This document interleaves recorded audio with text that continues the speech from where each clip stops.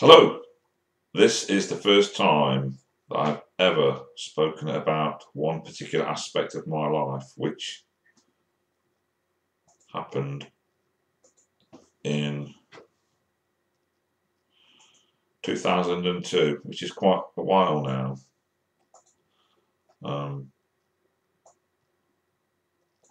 I've not spoken, some people know about it, but a lot of people don't. But years ago, I was an alcoholic, believe it or not. How it happened, I can't really say, but I think from when I left school, the seeds were starting to be sown there when I went drinking out with my friends. But that was more a social aspect of it, and that probably wasn't a particular problem at the time. And as time went on, I used to go out drinking with some people who I knew as I got older, and did the usual binge drinking, etc. But I wasn't really using it as a way to deal with my problems until some years later. And it became quite a big part of my life, in a way. What used to happen was, anytime I had a problem in my life, I used to drink. So I was self-medicating. Any failures, anything went wrong. If I was feeling depressed, I would go out and get drunk.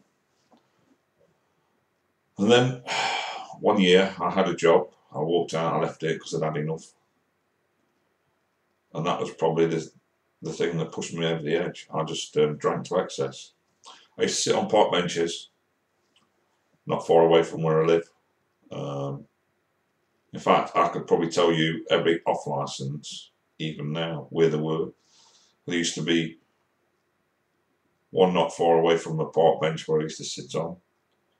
I had them all mapped out in my mind, so it was very easy for me to get alcohol. You know, it was within reach. Walking distance, I didn't have to walk very far at all. So I'm just in the camera. Sorry about that. No, I'm not going to edit it. I was within walking distance. You know, we're talking yards. If there was I don't know, say 400, 500 yards, and there was somewhere to get alcohol, then I'd be there. Whether, you know, I used to sit on park benches. Everywhere I used to go. When I was looking for a job, I used to go to Nottingham, which is my major town centre, well, city centre, you know, big city centre. I used to go there. I'd be on the bus. I'd come back from a place which was to do with looking for jobs, looking for work. I'd be drunk on the bus. I'd come home. I'd go to a local park, Highfields, which you may have seen in some of my vlogs. I'd go sit there, get drunk. I was drunk all the time. In fact, it got to a point where it started affecting my liver. I was in the process of cirrhosis, which means that, you know, your liver's starting to shut down, it's stopping to work. I felt so ill. It caught up with me eventually. I felt, when I stopped, I went through the DTs on my own. I don't know if you know what that is. It's when you start shaking and you're sweating and your heartbeat goes faster, you get palpitations and all sorts. I went through all that on my own, which was scary. I've never felt so scared in all my life. It's one of the worst things that could ever happen to me in my life, going through that. And I was ill for years. I mean, ill. Some people, it doesn't affect them that much, but it did me. There was days when I couldn't do anything. For me, walking from one room to my bedroom is not next to nothing. But just doing that, coming in here, with me, you know, where the computer is, that was a huge effort for me. But that's all behind me now. And the moral of the story is you can change your life. I'm still here. I mean, this is probably a bit of a sad thing, but people do overcome these things, you know, and they do live. There's been many famous alcoholics. One I can think of is Keith Chegwin. He's still alive, and I am, thankfully.